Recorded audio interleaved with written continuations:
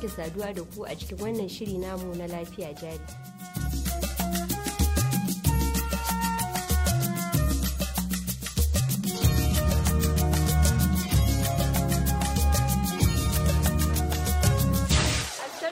Lafiya jari tana asibitin koyarwa da kuma duba lafiyar haƙori wanda yake makarantar kimiyya da ke jihar Kano, wato makarantar da aka fi sani da Health Technology. Lafiya jari za ta duba akan abubuwa guda biyu.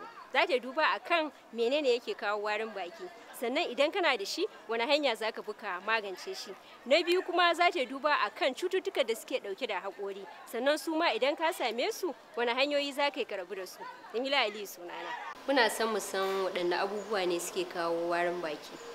Assalamu alaikum warahmatullahi ta'ala wabarakatuh. Abubuwan da suke kawo warin baki abubuwa ne kusan da dama, ko in ce shi kansa warin bakin ya kasu a kashi-kashi, ba abu ne kwaya ɗaya yake kawo warin baki ba.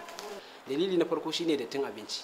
Idan har akwai dattin abinci a bakin mutum to zai iya experiencing ɗin warin baki, ma'ana zai iya dinga jin bakin shi yana wari. Na biyu akwai cututtuka. Cututtukan suna da alaka da a ce irin cututtukan jikin mutum a jikin mutum suke, amma kuma sai ya zama sainin ɗinsu yana fita ta bakin shi, ko kuma wari yana fita ta bakin shi a sakamakon su. Na uku kuma shine kwakwalwar mutum ma lokacin tana ba shi ya dinga tunanin cewa bakin shi yana wari, alhalin kuma a zahiri baya yi, mutane ba za su iya ji su tabbatar da yana yi ba. Kamar misali a ce daga lokacin da mutum yake da ulcer kuma ta zama irin ta yi tsanani sosai, so akwai lokutan da zai iya cin abu, idan ya ci abu in ya bude bakin shi warin zai fito daga cikin bakin shi haka. Sannan akwai irin su diabetes, wato ciwon shuga ake cewa ko, shi ma yana haifar da warin baki sakamakon canji da jikin mutum yake samu, yana sa wannan canjin a same shi a dasashi. In aka same shi a dasashi sai ki ga dasashin ya yi inflammation, ma'ana ya kamu da alamun yanayi na cuta, wanda daga nan za ki ga da an taɓa dasashin zai yi jini, so wannan abin yana sa mutum ya ji bakin shi yana wari. That is kashi na biyu kenan. Na uku kuma akwai kwakwalwa. Wani lokacin ma mutum irin shi kaɗai yake experiencing, kwakwalwarsa ce take gaya masa cewar bakin shi yana wari, amma reality babu warin, babu wanda zai ji cewar yana yi, amma shi ba zai dinga tsarguwa ko da wani lokaci. So shi ma yana daga cikin ajin da sai masana ne suke iya gane cewar wannan warin bakin ga daga gurin da yake, kuma ga matakin da ya kamata a ɗauka masa. Wannan shi ne. To na fahimce ka ce akwai cututtukan da suke iya janyo warin baki. To wannan cututtukan idan mutum ya warke daga su, kana nufin cewa shikenan warin bakin zai tafi? Gaskiya ne. Dama warin baki kamar da tun da farko na fara bayani shine dole akwai a little bit dan dattin abinci ko ya yake, wanda kamar baki wani environment ne wanda koya sai ka ji wani yanayi yana fita na wari. So idan da cutar karawa take, so daga lokacin da aka ce mutum ya ga likita ya dora shi akan magungunan da ya kamata ya sha, in ya sha wannan magungunan zai zama da zarar ya warke daga wannan cutar, to kuma wannan warin bakin ya tafi. Sai dai wancan da wanda ba a rasa din ba. Kin gane abin da yake nufi? To shine akan magana cutuka, in dai mutum ya je ya ga likita ya rubuta masa magungunan da ya kamata ya amfani da su, ko kuma an yi dauki matakin da ya kamata a dauka akan cutar, matukar mutum ya rabu da wannan cutar to ya rabu da wannan warin bakin. Idan na datti ne kuma, idan aka wanke dattin aka koya wa mutum yadda zai dinga brush, sannan aka gaya masa matakan da ake bi a yi brush don a tsaftace baki ya zama ba a samun wannan warin, shi ma zai rabu da shi. Wanda kusan za a iya cewa ba za a rabu da shi saboda sai dai counseling, ma'ana sai dai a gana da mutum, a gaya masa, a dinga assurance din shi, shine kawai wancan wanda yake wato kwakwalwa ce take taimakawa wajen mutum ya ji cewa yana da shi. Amma mostly in wannan ne, to sauran al'umma ba sa ji.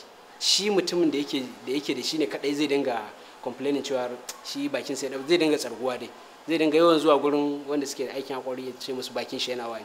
Amma duk wani matakai da za su bi na su gano akwai warin, ba lallai su gane ba. Dole sai dai su hada shi da likitan da ya shafi wannan bangaren, kamar misali likitan kwakwalwa, sai ya bashi shawarwarin da suka kamata dangane da irin cutar da take damun, ko kuma abin da ya sa kwakwalwarsa take masa wannan interpretations din.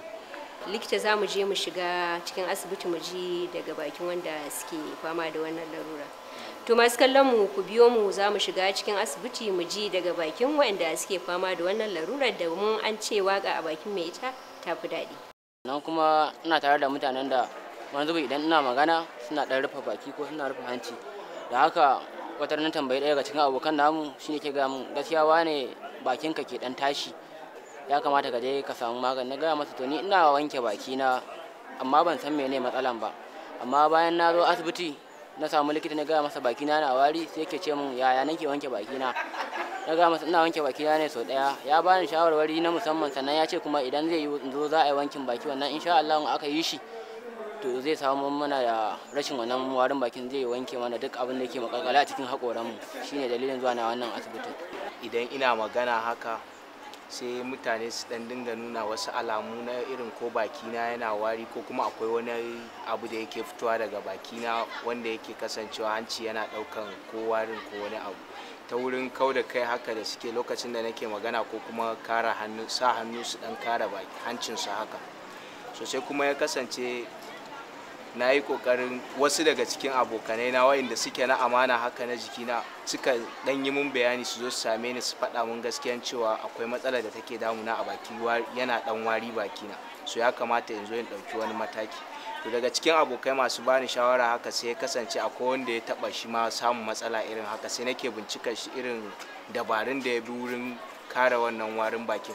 Sai yake gaya mun cewa dai ya je asibitin haƙori haka akwai wani abu da ake yi wankin baki da inji haka a wanke bakin mutum domin kare wa'annan matsatsalin. Ana kuma ba da bayanan yadda za a dinga wanke bakin, a yi brush da safe da rana da daddare. To hakan ne yasa ni ma na yi hanzarin in zo asibiti domin kautar da wannan matsala. To masu kallon mu, barkanmu daga dawowa, bari kuma mu koma wajen likita mu ci me zai faɗa. To likita, kaji daga bakin waɗanda suke ɗauke daga wannan larura. To idan warin bakin na dindindin ne, ka gane ba wani ciwo bane ya kawo shi, to shi kuma wani mataki mutum ya kamata ya yi? Shine warin baki na dindindin wannan ba a sakamakon kowane irin ciwo ya zo ba. Akwai yanayi na nature wanda dole ne environment din bakin mutum akwai buƙatar a ce ko da yaushe yana cikin tsafta, saboda abu ne da ke mu'amala da ruwa da abinci. To babban buƙatar ita ce a tabbatar masa da cewar tunda yana fuskantar wannan matsalar ga matakan da zai bi don ya samu abin ya ragu bisa ƙarshen raguwa fiye da yadda yake ji a da. Inda yana yin wankin bakin kamar yadda aka koya masa a gida, sannan yana zuwa asibitin haƙori ana wanke masa duk bayan wata 6, ana ci gaba da bayan shawarwari, zaki ga ko da a ce haka Allah ya halicce shi da wannan warin bakin, zaki samu ya ragu saboda abubuwan da za su dinga ƙara shi an yi kusan an samu maganin su. Saboda in dai mutum ya kiyaye da wankin baki yadda ya kamata a gida, kuma sannan yana yawan ziyartar asibitin haƙori, zaki ga da yardar Allah ya rabu, ko kuma warin bakin da yake fama da shi ya yi ƙasa sosai da har zai ji cewar a hankali zai iya rabuwa da shi. To godiya da yawa. To masu kallon mu, mai kula da lafiyar haƙori kenan Malam Umar Usman Abubakar. Kun ji shawarwari da ya bayar, kuma kun ga ma yanda ya nuna yanda za a rinka wanke baki, tare da fatan za a ɗau wannan hanya wacce ya nuna kuma a ci gaba da wanke baki domin a zauna lafiya. To yanzu kuma ku biyo mu don ku ga wani ƙwararren kuma muke tare da shi, wanda za mu tattauna da shi akan ainihin ma wani cututtuka ne suke kama haƙori, kuma yaya za a yi a magance su.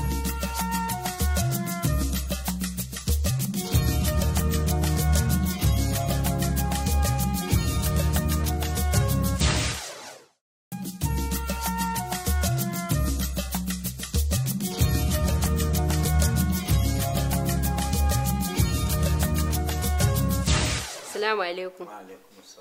Muna son mu san yaya halitta haƙori take. To masha Allah, halitta haƙori halitta ce da take cikin baki, kuma shi haƙori yana da ɓangare biyu.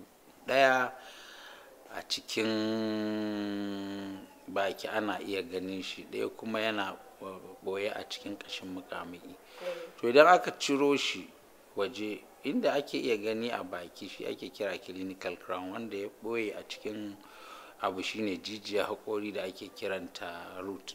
Don aka ciro shi aka rike hannu haƙori, halittu hudu ne suka yi shi. Halitta ta farko shine riga hula, wadda ita ce ake gani a baki, to kuma ta ƙare a wuyan haƙori, sannan kuma sai lullube na biyu kamar riga ta biyu, ita kuma daga inda hular ta ƙare ita kuma ta lullube haƙori har zuwa ƙarshen jijiya haƙori.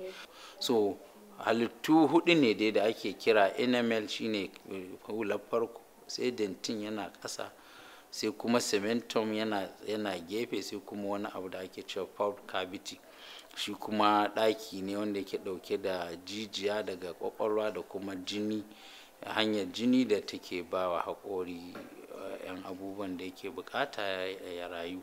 Wannan a takaice shine halittun haƙori. Kana nufin dai kamar gida ne da ɗaki da silin da komai dai da rumfa? To kamar in kika ɗau wannan misalin, kamar a ce ɗaki ne, katangun da suka rufe ɗakin su ne simintin, to kuma a saman rufin akwai daga silin zuwa kwano shine dentin, to kuma can kwanin shine enamel, sannan ciki kuma shine pulp. So kamar haka ne a ce ɗaki ne. To likita, kafin mu ji wannan hanyoyin da zaka faɗa na kare kai daga kamuwa daga ciwo, bari mu leƙa cikin asibiti mu ga masu fama da wannan larura. To masu kallon mu, bari mu shiga cikin asibiti mu ga waɗanda suke ɗauke da wannan ciwon haƙori, mu ji abubuwan da za su faɗa daga bakinsu. So na fara ciwon haƙorin ne within these ages. So as na fara ina ta experiencing din pains haka, pains sai na zo akwai wannan irin treatment yadda zan yi kafin dai haƙorin ya fito, yadda za a yi treating ɗinsa. So an yi bani irin haka some medications da some preventive measures haka, da irin su oral hygiene, su warm salt water, sannan su TAPS medications duka. Ni ba alamomi na ji ba. A lokacin na samu accident, na hatsari, so sai haƙorin nawa sai ya karye na gaba. To daga nan na fara ɗan jin ciwo haka, to bayan kwana biyu haka zuwa sati biyu sai ya warke, sai ya daina mun ciwo. So daga lokacin da na ji ya daina mun ciwo, na yi tunanin na je asibiti, so tun da na ji ya daina mun ciwo kawai sai na kyale shi. To yanzu kuma lokaci yana tafiya haka, so yanzu yakan yi min ciwo, saboda haka shi yasa na zo wajen likita saboda a san me za a yi. Idan cirewa ya kamata a yi, so a cire, idan kuma filin din shi za a yi haka ma. Barkanmu da dawowa. To ina jin ka. Akwai cututtuka, amma dai wanda yake mafi yawanci mai saurin kama haƙori shine tsutsa haƙori ko rubewar haƙori ko dental caries da bature yake cewa. Shi kuma yana afkuwa ne ko yana faruwa ne ta hanyoyi kamar ya fi kamuwa ne ta hanyar abincin da muke ci. To kamar yadda yake faruwa a baki, akwai halittu da yawa wanda ake kiransu bacteria ko bature yake ce musu residual oral bacteria. A nan cikin baki Allah ya halicce su, a nan suke rayuwa, a nan kuma suke zaune. So bakin kowa akwai, babban mutum, ƙaramin mutum, jariri, yaro, duk akwai su. Kamar yadda nake ce miki, ko bakin shugaban ƙasar duniya kaje suna nan a ciki. In ka zo wanda ya fi kowa talauci, shi ma suna nan a ciki, domin halitta ne da irinsu ɗaya, kowanne kuma su daban-daban, rukuni group. To idan mutum ya kasance ya ƙirƙirar musu yanayi wanda za su iya ba shi dama, su ba su dama su illata mashi haƙori, za su iya kamar haka: ka ci abinci mai zaƙi mai danko, to shikenan wani zai makale a haƙori. Su kuma irin wayannan abincin suke da bukata, sai su je su ci daga gare shi. In suka ci daga gare shi, shikenan sai su samu wani lungu su laɓe a jikin haƙorin, ko dai a kan turmi irin wayannan tudu da kwarin nan, ko inda brush ba zai iya shiga ba tsakanin haƙori da haƙori dai da sauransu.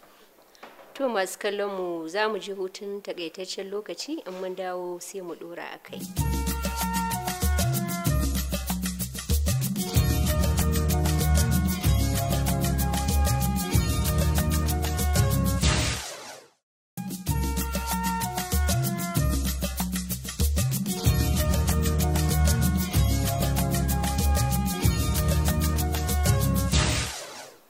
Barkanmu da dawowa daga hutun takaitaccen lokaci. To ina jinka. Idan ita wannan ƙwayar cuta ta baki aka ci abinci mai danko mai sukari, to shikenan kuma a cikin lungunan haƙori zai iya zuwa ya makale. Idan ya makale, to su wayannan halittu za su baro inda suke su zo su ci daga wannan abincin, domin su ma suna da rai. So saboda haka su ci, sai kuma su koma wani wajen su makale inda ba za a iya cin masu ba da sauri, ko da an yi brush ko asuwaki. So sai su zo su fidda wani ruwa a matsayin ba hayansu. shi kuma wannan acid ne, shi kuma sai ta kokari ya kona. To in ya liƙe a nan wajen sai shi wannan cutar sai ta je kwayar cutar nan wadda take bacteria amma ba ta illata baki a cikin yanayi mai kyau, sai dai in ta samu yanayi mai dacewa. So sai ta baro inda take sai ta ci akan abincin. Idan ta ci sai ta nemi lungu a jikin haƙoran, ko a nan saman turmi, ko a tsakanin haƙori da haƙori, ko a wani ɓangaren da ba dai za a dame ta ba.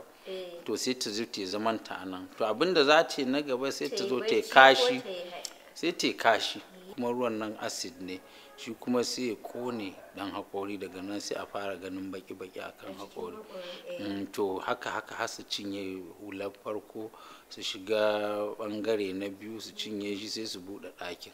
To amma ba lalle ba ne a gane, ya ɗan yi rami kaɗan, to sai ta samu wajen zama, tunda ita ma wata halitta ce wadda ba a iya ganinta da ido, sai an sa mudubin likita. yawa to shikenan sai ta je ta ɗan yi ramin, to daga ramin sai kuma abin ya ci gaba, ta ci yawa, ta ci ta producing acid, daga nan kuma shi kuma ya haƙori rami, har daga ƙarshe sai a ga wani ɗan baki a kan haƙori, wanda kuma ka taɓa ba ciwo.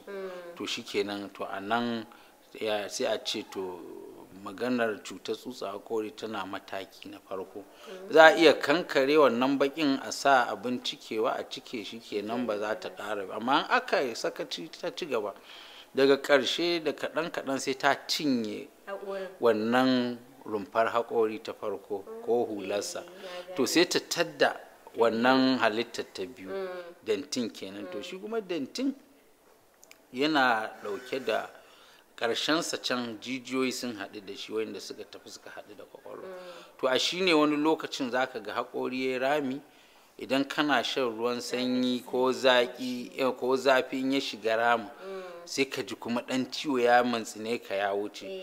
To a lokacin yana gwada maka cewa na fa cinye yawa hula farko, yanzu na hula ta biyu. To idan aka ci sa'a, aka je asibiti aka kankare, za a iya cikewa da wasu abubuwa na artificial, wanda kuma insha Allah ba zai illata haƙori ba. To duk da haka, idan aka ce kamar ya cinye rufin kwano, yanzu yana cin silin, in ya cinye silin ina zai fada? Cikin ɗaki. To shikenan sai faɗo cikin pulp, inda jijiyar take da jini, to da hanyoyin jini da suke raya haƙori. To fa daga nan ne mutum zai fara samun ciwo.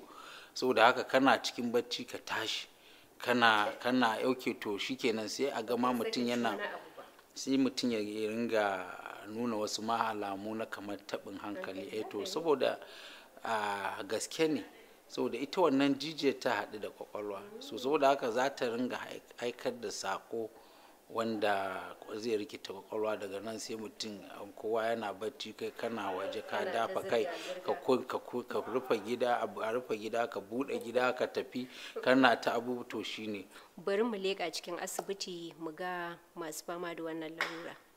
To masu kallon mu, bari mu shiga cikin asibiti mu ga waɗanda suke ɗauke da wannan ciwon haƙori, mu ji abubuwan da za su faɗa daga bakinsu. Lokacin da haƙori na ya fara min ciwo, da farko wurin idan na taɓa shi ina jin yana ɗan yin wani zafi, sannan kuma bayan haka idan haƙorin na tashi cin abinci, ko mai zafi ko mai sanyi, yana ɗan yin wani sensation haka, shine da na sa abu a ciki zan ji gaba ɗaya jikina ya ɗan samu damuwa. Sannan kuma zan ji gabaki ɗaya zazzabi yana da kama ni, sannan kuma ba na iya marmarin ma wani abu a wani lokacin, ko da ina ganin abu ina so na ci, amma saboda ciwon da yake yi sai na haƙura. Sannan kuma za ka ji jijiyar wurin, idan ka taɓa gefen gurin da haƙorin yake za ka ji tana wani motsi, sannan kuma gurin za ka ji yayi nauyi. Sannan haka zalika abin da yake da tauri ko wani abu, idan ka tauna shi, musamman ma abin da yake da laushi sosai ko yake da tauri, idan ka tauna shi zai shiga cikin wurin. A lokacin da ya shiga cikin wurin, idan ka tashi kana so ka cire shi, kafin ka cire shi idan ka sake ma sai ka yi kuka kafin ya fita. To da farko lokacin da haƙori ya fara ciwo, ina jin idan na tona abu ta bangaren yana min ciwo, ba daman tona abu mai tauri haka. Daga ƙarshe haƙorin sai ke yi rami hankali na bubutsirewa, sai na fuskanci rami ta wajen hayyata umin da shi na, ba daman tona abu ta bangaren musamman abu mai zaƙi ma haka. na tana son wajen yana ciwo ko da bayan na gama ci. Da farko sai na fuskanci shi wajen rami a hankali rami yana girma har ya taɓo can ƙarshen dadashin kenan. To da ya taɓo wannan dadashin to kuma sai nake zuwa asibiti na je aka bani magani. Amma to shi likitan sai yake mun bayani ce ba kamata in sha magani ba, kamata in je ko a cikin mu ko kuma a cire shi. Barkanmu da dawowa. To ina jin ka. To duk da haka idan aka ce kamar ya cinye rufin kwano yanzu yana cin silin, in ya cinye silin ina zai fada? Cikin ɗaki, to shikenan sai fado cikin pulp inda jijiyar take da jini, to da hanyoyin jini da suke raya haƙori, to fa daga nan ne mutum zai fara samun ciwo.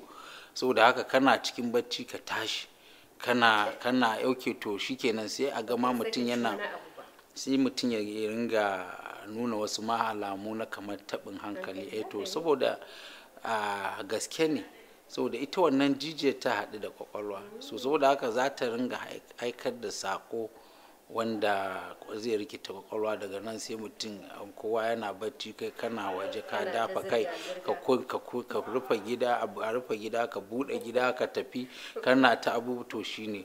To wani matakai mutum ya kamata ya bi don ya kare kansa daga kamuwa daga ciwon haƙori?